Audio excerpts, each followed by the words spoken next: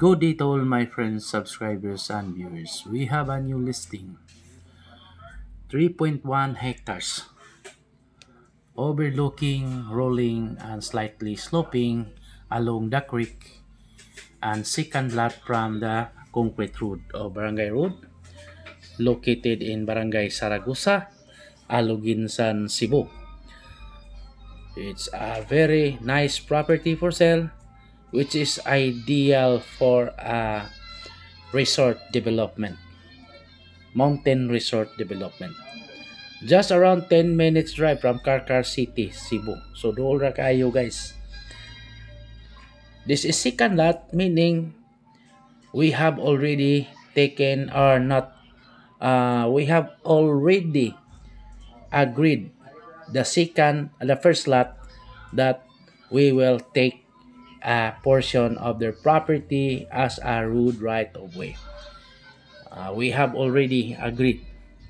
So because they sell the road right of way, since we are called dominant estate, so the first lot is the Serbian estate. They will sell a portion for a 3 meters road right of way. The price is 150 pesos per square meter, negotiable. So slightly negotiable lang guys, 150 pesos.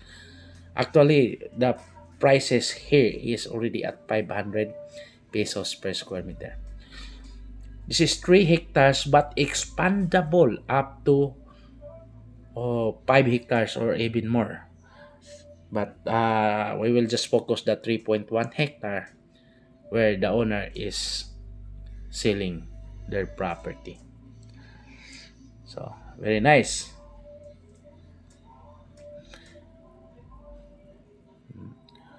Saragosa is from Cebu City is just around 1 hour or and 30 minutes drive. So dool ra guys, 1 hour and 30 minutes drive.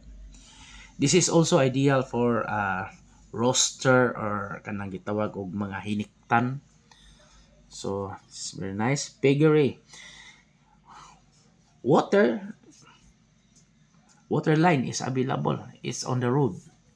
And electricity, there's no problem. Actually, the other side of this property is already belongs to Karkar City, Cebu.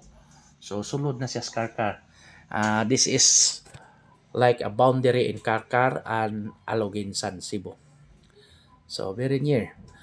Regarding this property, this is a tax declaration, but you know we have already a free titling in our government. So it can be a free titling, but unlike what we say is free before we go to court. Now we will not go to court. We just pay the capital gain and documentary, transfer fee tax, then submit to the DNR. So that is the process. Okay. Thank you and God bless.